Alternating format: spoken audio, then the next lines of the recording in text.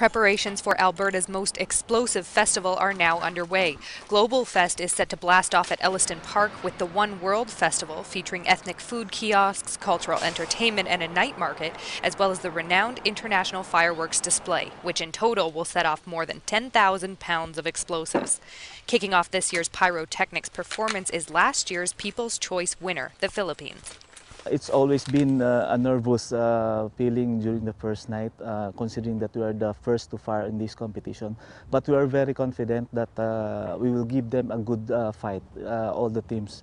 And we're also confident that this show will bring more pride to the Filipinos here in Calgary. GlobalFest runs August 16th through 26th. For more information or to buy tickets online, visit globalfest.ca. For Sun News, I'm Jenna McMurray.